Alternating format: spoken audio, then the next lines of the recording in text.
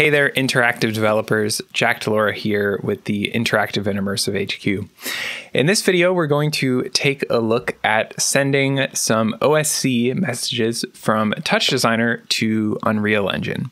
We're going to load in a very cool test file that is a model of a New York City subway car, and then we're going to route some very simple chop channel messages via OSC to Unreal Engine to control the overhead lighting in that subway car. So this is going to be a great example for how you can start to integrate these two tools and for how you can set up Unreal to receive these kinds of messages and then route that information to anything you like. So it's going to be a lot of fun. Stick around. We're going to jump right into it. So step one of our process today is to install Unreal Engine if you don't have it installed already. So head to unrealengine.com and then click on the download link in the upper right. That'll take you to this page here, which kind of gives you an overview of the specs and the licensing and all that stuff. What you're going to do is to download the Epic Games launcher, which then allows you to install the Unreal Engine from there. One thing to note is that the Unreal Engine installer is something like 50 gigs or more. So depending on your internet connection, this might take a little while to download and set up. So here is the Epic Games launcher. Once you have downloaded it and installed it on your machine, here's what it looks like on Windows. And you can see here we have the ability to click on this Unreal Engine section, which then allows us to install a particular version of the engine. I'm going to be using 5.1.1 for this tutorial, but you're welcome to use an earlier version if you want to. The kind of stuff that we're doing today, it's not really critical which version of the software you're using, so long as it is compatible with the demo scene that we're going to be using. Another thing you'll notice is that the Unreal Engine section here has its own marketplace, and that is where we're going to download the demo content that we're going to be using for our project. So once you have gone to the marketplace, this is going to be found under the free section, or we can search the products here on the right. So what I'm going to do is type in Subway and hit enter. And you will see a bunch of different options here, but we're looking for a free one. So I'm going to click free, and it is this one here called City Subway Train Modular. So you'll click on this, and then it'll give you the ability basically to add this to cart. It's free, so you don't have to set up any sort of credit card or anything like that. You'll want to download that and then create a project with this particular scene. So I'm going to go ahead and create a project along with you. I'm going to click the create project link, and then I'm going to set up a new name for this as well. So I'm going to do TD_OSC_test for my project name, and I want to make sure that I'm using the Unreal Engine version that I want, which is 5.1, as I mentioned a moment ago.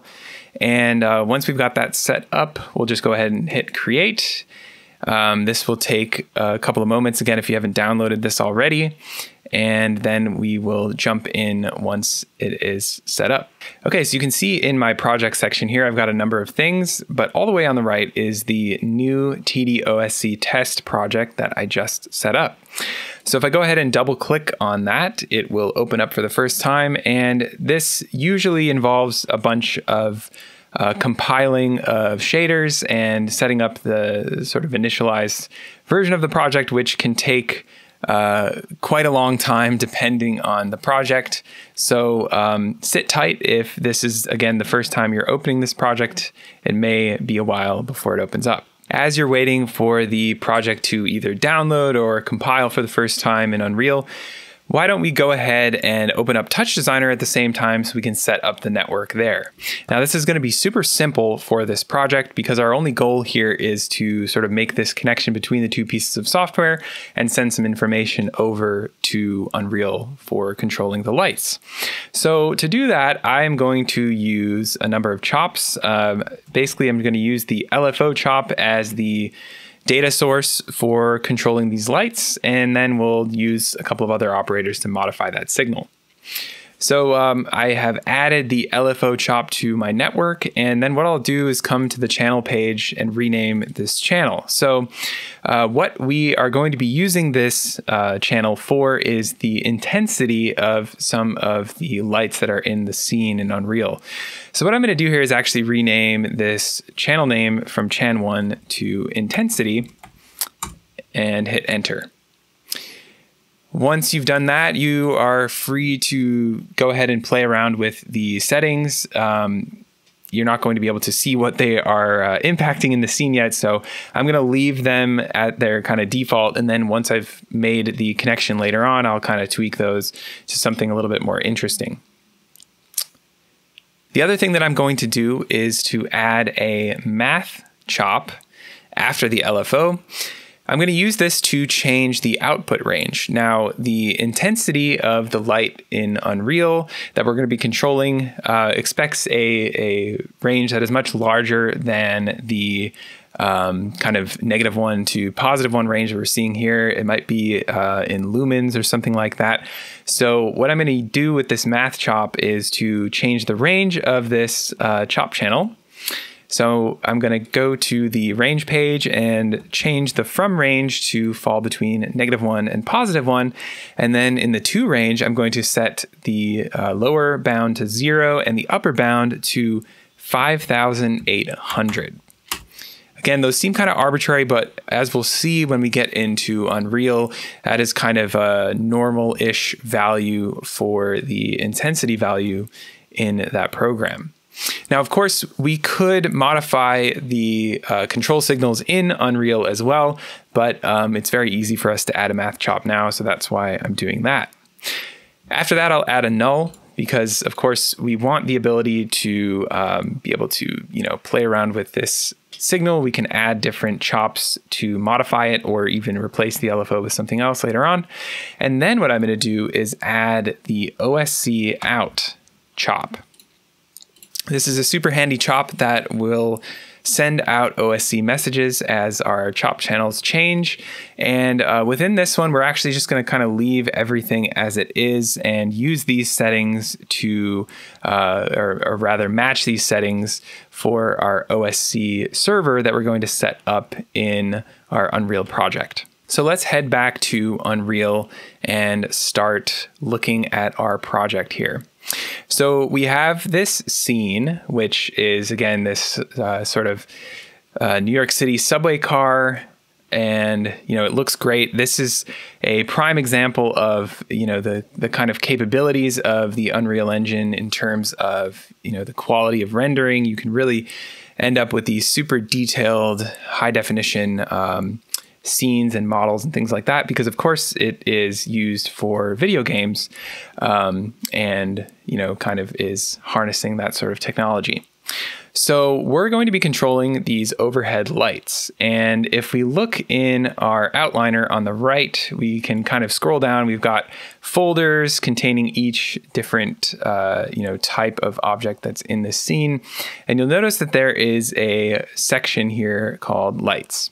So this is really what we're going to be working in for this project mostly.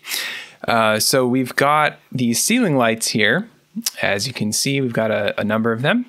And you'll notice on the right, we have this type column. So for a lot of these, we have, spotlight, point light.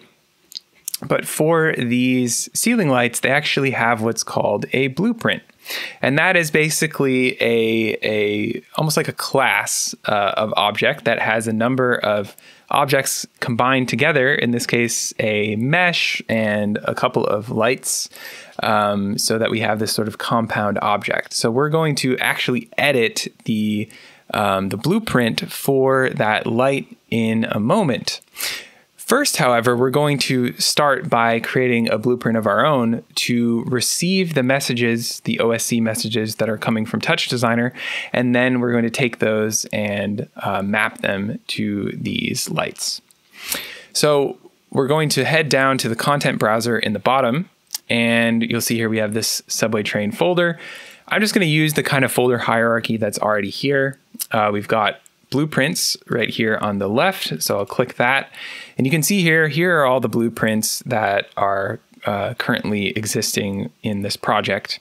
And right here, the overhead light, that is the one that we can see we've made many copies of in this scene for this overhead lighting in the subway car. So we'll be coming back to that one later. But what we're going to do for now is to right-click in the background here, and then click on Create Basic Asset Blueprint Class. So you'll end up with this window, which gives you a number of different options. And what I'm going to do here is to click Actor. So this is an object that can be placed or spawned in the world. And that is actually what we're going to use for our OSC. So I've added that, and you can see here's our new blueprint down below. There's kind of this naming convention that we can see here where we use capital BP to denote that this is a blueprint. So I'm going to type BP and then underscore TD underscore OSC underscore in. So I know that that is my OSC receiver grabbing information from TouchDesigner. So there we go. We've got that all ready to go. Before we start to edit this blueprint, one thing that we also have to do is to check that we have the OSC plugin enabled in this project. So you'll click this little settings icon in the upper right and then click on plugins, where you'll then see this window which shows all the different plugins available on your machine. I'll type in OSC, and you can see here we have one, OSC Open Sound Control, which is made by Epic Games. It is not currently enabled, so what I'm going to do is click the little toggle here, and then it will tell us that we have to restart Unreal Editor for the changes to take effect. So go ahead and restart that now, and then we'll meet back here and edit the blueprint. So once you've restarted Unreal Engine, that plugin should be enabled, and you can always confirm that by clicking the little settings icon again, heading to plugins and typing in OSC and double checking that the check mark here is enabled. Once you've done that, we can now open and edit our blueprint for the OSC receiver. So I'm going to double click on that blueprint, and you'll notice that if you've opened the blueprint editor window before, this looks a little bit different. All we have to do is to click the Open Full Blueprint Editor link, and we should see the normal blueprint editor. When you first enter this, you should see probably the viewport like this. We're not going to worry about any of this 3D functionality because we're not going to be using it for this particular blueprint. So we're going to head to the event graph, which is where we can do our node editing. We're actually going to pull in some functionality from the documentation because it contains a lot of the operators that we would be adding to this network anyway. So the easiest way to access the documentation for Unreal is to hit the F1 key on your keyboard, which will automatically bring it up in your web browser. If that, for whatever reason, doesn't work on your machine, go ahead and open up your browser and head to docs.unrealengine.com. Once there, we're going to search the documentation in the upper right for OSC and hit enter. And then after that loads, you'll see we have this OSC plugin overview for Unreal Engine. We're going to click on that. This is the page that we should now be at. And if we scroll down, we can see here the OSC plugin must be enabled. So there we go. We've already done that. And we'll keep on scrolling. This is all good documentation for understanding how this works. But you'll notice here that we have a couple of node graphs that are showing us an example setup for receiving OSC messages. This second one here, binding an event to all messages, is what we're going to use for our particular example today. So thankfully, we can actually copy all of this rather than having to build this out piece by piece. So what I'm going to do is click this copy node graph link, which will bring up this little pop-up. I'm going to hit Control-C to copy, and then I'll head back to Unreal and paste it. Now that we're back in Unreal, I can just kind of move to an empty area of my network and hit Control-V to paste that into the network. And there we go, we have the exact same set of nodes that were in that example. One thing to note is that if you have not enabled OSC via that plugin menu, some of these operators won't paste in correctly because they are not enabled. So you'll see probably many fewer operators than we're looking at now. So if you're running into that, just go ahead and double check that on your machine. So we have our network here, which basically creates an OSC server and then is binding an event to that OSC message being received. And we've created a custom event, which will basically get the address from that OSC message, convert that to a string, grab the particular message that goes along with the address, and then in this case, it will just print it out to our screen and to the log. So this is just a great tool for kind of testing that connectivity works. And what we're going to do to begin is we're going to modify this a little bit just so that we can have some settings available to us back in the kind of main screen of our Unreal editor. So I'm going to increase the size of this a little bit, and then what we're going to do is grab the event begin play node down here and move it up, because this is going to be the node that we're using to start executing our OSC server in this chain of nodes. So what I'm going to do here is drag off of this execute pin and connect it to the first input of this OSC server. What this means is that when I click this play button here or back in the editor, I will basically execute all of the nodes that are connected to this. So that is great. That will allow our functionality to start working. But another kind of core component here is the ability for us to set an IP address, set a port, and we also need to define a server name, just as kind of a good measure for this to function correctly. So first of all, the IP address is something that could potentially change from machine to machine, or that you'd want the ability to change without having to head into this editor. So we're going to promote this to a variable. So I'm going to right click on that and hit promote to variable, and you'll see over on the right, we now have a new node that says receive IP address. And then over here in this variables section of our blueprint, we have this new variable added, receive IP address, and it is a string. So let's go ahead and add the port in the same way. So I'll right click on the port and hit promote to variable, move this node down.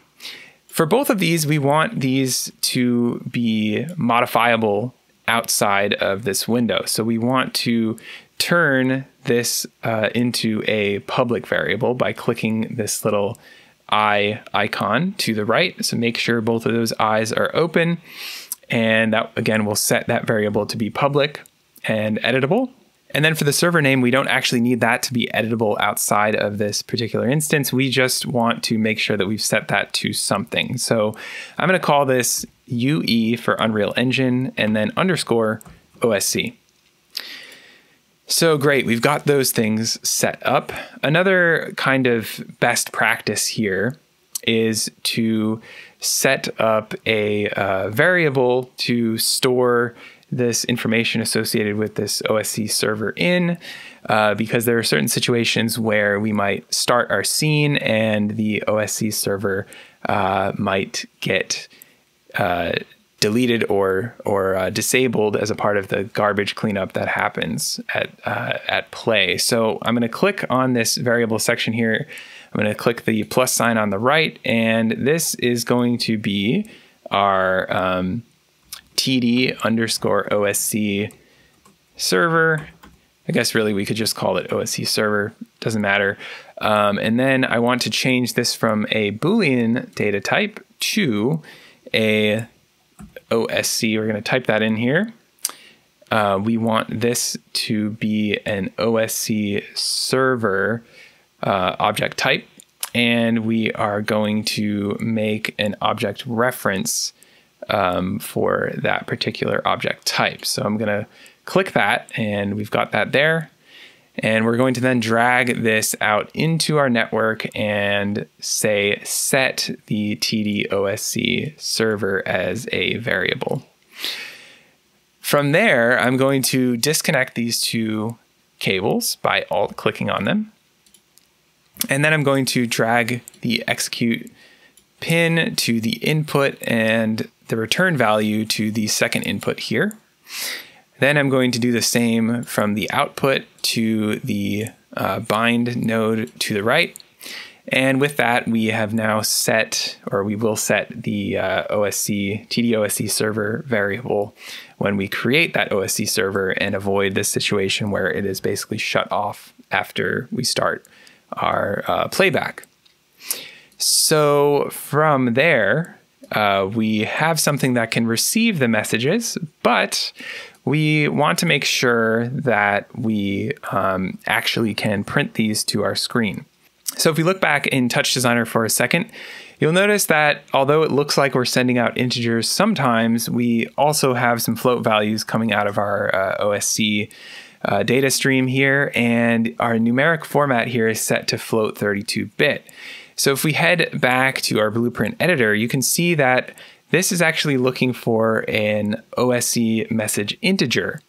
So that means basically it will not print the message to our screen correctly because it is looking for an integer message and not a float message. So what can we do? We can replace this with another operator. So I'm just going to right click in an empty area here, and we want to get OSC float message at index. So we're going to type that in here and click get OSC message float at index. And then we're basically going to reconnect the couple of connections that we've got here from the OSC message integer node. So first of all, the execute pin, I'm going to connect that. And then I want to connect this message input. And then here, now I can delete this integer node. This here is expecting an integer as well. So we want to make sure that we delete that, and then we'll move this node down. Now we can take that execute pin and connect it to the print string over here on the right. And then the actual value of this OSC message will connect to this input D of our append node to the right. You'll notice that that automatically has done this conversion between the output here, which is a float, to a string so that we can then print it to the screen. So assuming that we've got all of that good stuff set up, what we can now do is compile and save. And then we can close this window and head back to the editor. So now we can go ahead and test whether or not our OSC connection is functional with that network that we've just set up. So what I'm going to do here is to now click and drag this BP TD-OSC in actor into the scene. I'll just drop it anywhere. It's not going to render in the final display because there's no 3D objects associated with it. And then I can go ahead and hit the little play icon up here. And what we should see if it were functioning is that it would then start printing out on the left side of the screen. It's not doing that yet because we haven't yet set the correct IP address or the port that we should be looking at to get those messages from TouchDesigner. So I'll hit escape on the keyboard to stop our preview there, and then what we'll see on the right is that our blueprint that we've just added should be highlighted in our outliner. If it's not, you'll probably have to scroll all the way to the bottom to find it. And there it is. And you'll notice here, if we look at the details for this particular blueprint, we have those two parameters available to us that we made public. So here is our receive IP address. And because I've set this up on my local machine, and you'll likely have done the same, we're going to set this receive IP address to 127.0.0.1. Then for the port, if you go back to TouchDesigner, you should see that that is set to 10,000 by default. If you've changed that setting, make sure that whatever port number you are setting here matches your OSC out chop in TouchDesigner. Once we do that, we should then be able to click play And we should see on the right, our intensity message is coming through. And then on the right here, that is the value of that message. So the connection is now functional, but we have to then take it and do something with it. So let's go ahead and hit escape again to pause our playback there. And we can head back into the blueprint we just created to continue on with our network of nodes. So we have a system basically that will print any message that comes through, and what we really want is to be able to filter these messages so that we can take the correct message for the intensity level and then apply it to the lights. So the first thing that I'm going to do here, before we actually get this message, the OSC message float, I am going to set up the ability to test what the actual OSC address string is. And if it is intensity, then I will get the message float for that particular message. So I'm going to leave the printing stuff here for now, just so we can keep kind of testing. We'll probably delete that later on, but I am going to take everything from that part of the network and kind of scoot it over to the right. And then I'm going to move or expand this comment a little bit more. So here we go. We've got some space. And what we can do is right click on an empty area. And then we want to type in wildcard. You'll notice then we have this string function called matches wildcard. And we can click that and add it to the network. And we have this handy little function. So if we plug in this full path output, so we'll connect that pin to this input pin, we can test this string that is coming in against a wildcard that we set up ourselves. So what I'm going to do here is we know that the channel that we're looking for is going to be called, or the address rather, is going to be called intensity. So we can do /intensity and make sure to spell that correctly. And if it matches, we will get a Boolean output, which we can then take and trigger some functionality with. So I might even scoot these over just a little bit more, just because I know that we have one more node to add. Oops, so go ahead and do that as well. And then we'll expand this again. Okay, so we've got a return value coming out of this that is a Boolean. What we're going to do here is drag off of that return value, and we'll add a branch node to take that condition and give us a true or a false execute pin. So first of all, I need to connect an execute pin to the input. And then if this condition that we receive from the wildcard matches wildcard function is true, we want to then grab the OSC message float at index and do all of this stuff after that. So I'm going to take the output from the true pin and connect it to the rest of the network. So with that small addition, we can then compile and save and close, and then click play again. And what we see on the right should be exactly the same. However, one thing that you might have noticed is that before we should have had an additional message. If we look in our log, we used to have another channel coming in called sample rate, which is just something that is sent from TouchDesigner by default. And now that we have filtered the messages selectively and are only printing if we have the matching intensity address, we don't see those sample rate channels anymore. So we're just kind of setting it up this way so that if you were to continue adding channels, you could then filter them out and wouldn't be stuck with having to route or deal with messages being sent to the wrong place. So I'm going to close the log, and then we'll head back to our blueprint once again. So here we are back in our blueprint editor, and we have been printing thus far the information to the screen, but we actually want to take this data and route it to the intensity level of our lighting rather than just seeing what the output is. So basically, we need to add some additional functionality to the network to do that. First of all, one important thing that we have to do is to tell this node graph that we have set up, this functionality, which nodes we want to be adjusting. And so we'll use a variable to access those particular nodes. So what I'm going to do here is add a new variable by clicking the plus sign. And then this is going to be called our blueprint, and then I'll call this overhead underscore light. That is just a reference that this will be referencing the particular class of blueprint with the overhead lighting in it. So I don't want this to be a Boolean. I want this to be a blueprint. So the blueprint type, oops, let me type that right.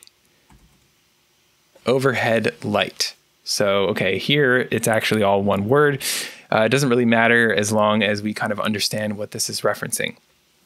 So we want to reference this particular class of object because we are in our scene. If we go back for a moment, we have a ton of these overhead lights added to our lighting section. Keep scrolling, here we go. So all of these ceiling light objects are actually the exact same type of blueprint, and we can use that to our advantage because they will have the same blueprint class associated with them. We can sort of think of it like an instance of that class, and we can then reference all of the objects in the scene that have that particular class and make modifications to them from there. So let's again go back to the editor, and we're going to use this this BP overhead light variable to reference those objects. So again, for the type of the variable that we've set up, you should type in overhead light, and you should see under object types BP overhead light 01. You don't want the object reference, you want the class reference instead. Okay, so we've got that in our variables. Let's go ahead and drag that onto the network, and we want to get the BP overhead light variable. Cool, so there's our new little node. We're going to drag off of this one as well, and then we're going to get all actors of this particular class. So we have the ability to specify a class of actor, which we've done here, and we can then trigger this function to execute, and it will give us an array of all of the actors in our scene that have that particular class.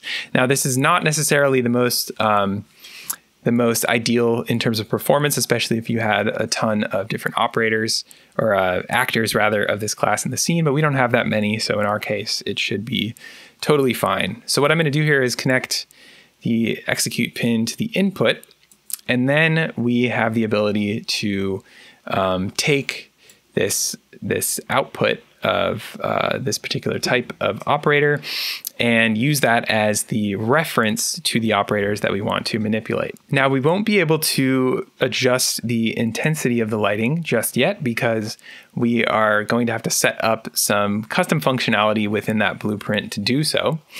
So I'm going to, first of all, compile and save. And then I'll minimize this for a moment because now we're actually going to have to edit the overhead light blueprint in our scene as well. So I'm going to double click on that. And what we should see, if we click over to the viewport section, there is the overhead light. And if we look in the components section, we can see this is actually made up of a number of different things. We actually have a mesh, and then we have point light, a spotlight, and a God ray plane. So what I'm going to do is to adjust the intensity of this point light object specifically. So to do that, we're going to set up a custom event or some custom functionality in the event graph. So let's head over there. And here we are in the editor.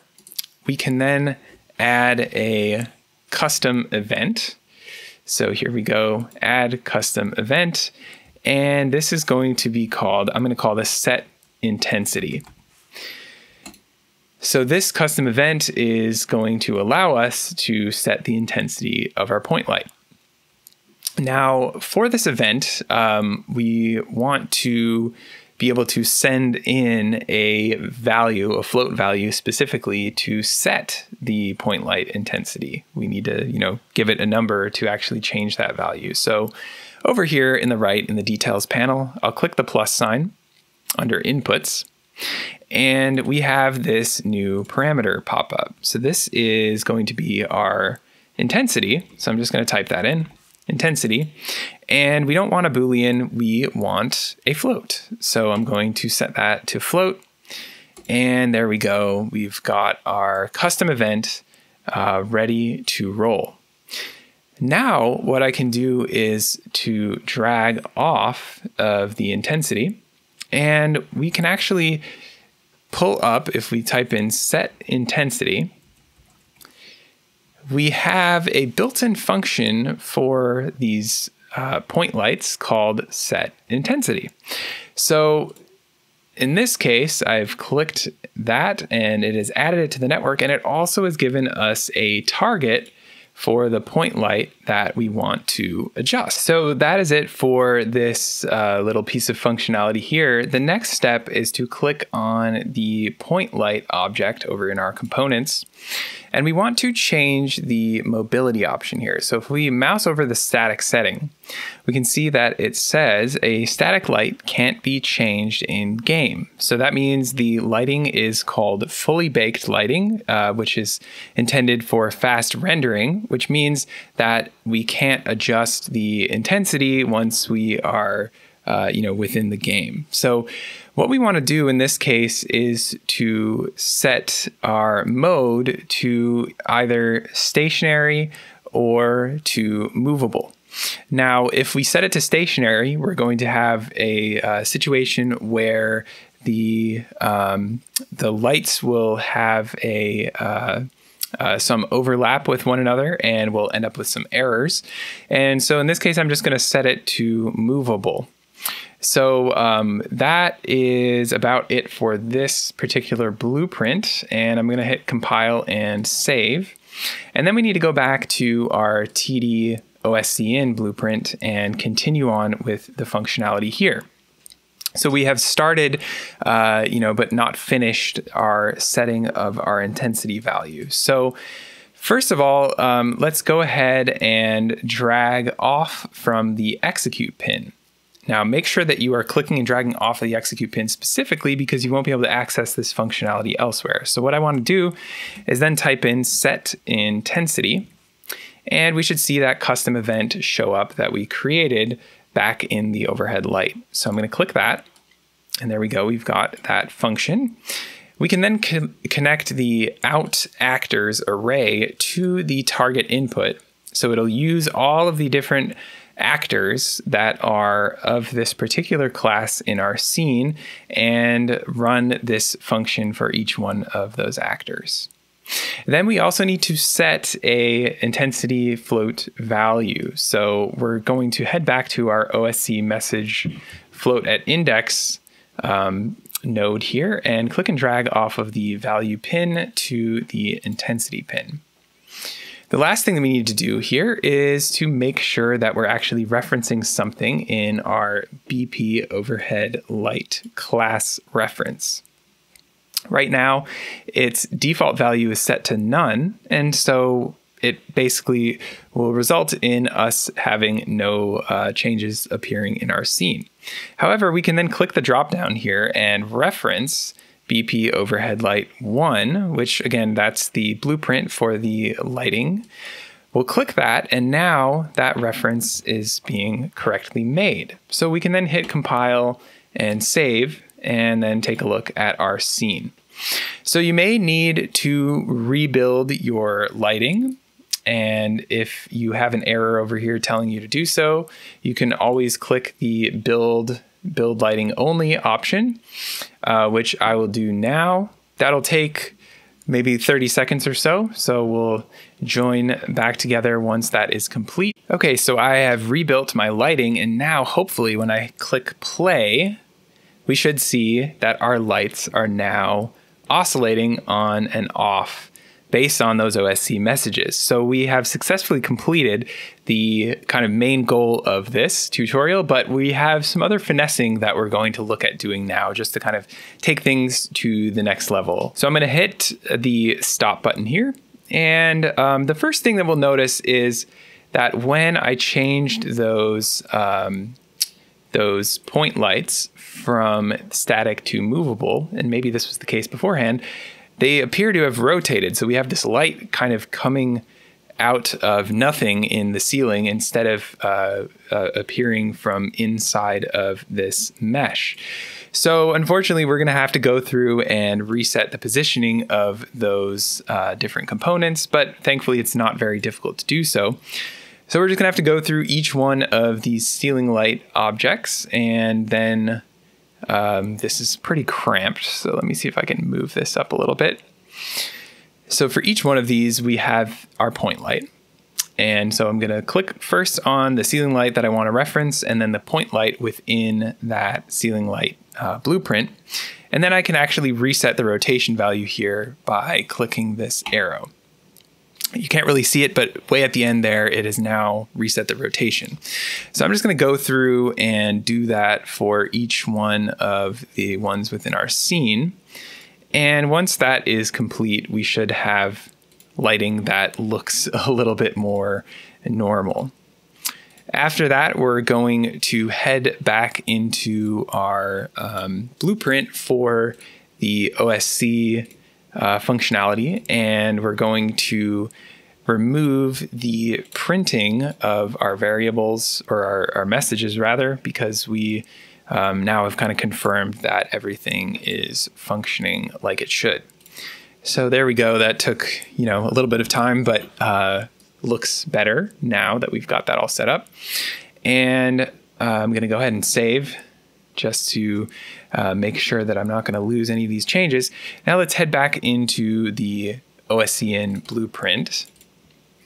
And first of all, let's start by deleting the print string, append, and this conversion here. And we've got a little bit more space in our network now, so I'm going to scoot this back over, and you'll notice that when I deleted that, I also lost the connection of the execute pin. Now that's okay, because we're actually going to add some additional functionality here. So I'm going to move the get all actors of class function up along with the overhead light function. Now, we are not going to be dynamically creating or removing at any point the overhead lighting, so it really doesn't make sense to continuously call this get all actors of class function throughout the scene every time that we are receiving an OSC message. So what I think I'll do instead is drag over from the execute pin that is connected to the event begin play function instead. And that way it will only call this function at the beginning of the scene instead of over and over and over. So I'll connect the pin to that execute input. And then I still do want the set intensity function to be calculated when we are receiving the OSC message. So I will connect the output of the OSC message float at index execute pin to that input there, and then I'll alt click on the one connected from get all actors of class to remove that connection. Now you might have noticed in the beginning that we had lights that were all different colors. And although that is not something that was connected to TouchDesigner, it is something that's fairly easy to set up. And so just so that you can have some practice working with the node event graph system here, we're going to run through that really quick before we kind of close out. So I'm going to compile and save again. And then I'm going to head back to the overhead light. So for this one, I'm going to add an additional custom event, just like before. And this one is going to set a random color for the lights. So I'm going to call it set random color. Again, that's a custom event. And in this case, we're not going to be providing any information to this custom event. We're not going to be sending a float value or anything in like that. We just want it to trigger the setting of the color for that point light. So to do that, what we need to do is to set, first of all, we need to basically generate RGB values for that color, and then we need to set the light color accordingly. So I'm going to drag off the pin over to the right, and then we'll type in set color. And you'll see we have a number of options. We want to set light color for a point light.